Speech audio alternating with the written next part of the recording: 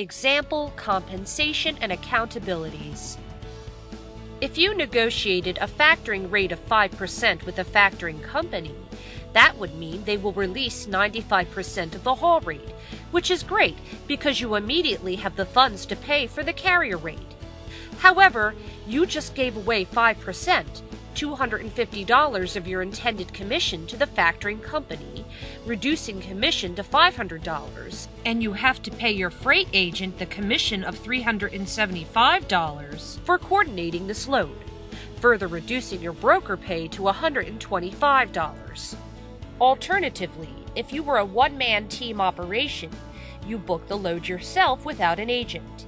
You would get to keep the $375 that you would have paid your agent, having your commission back at $500.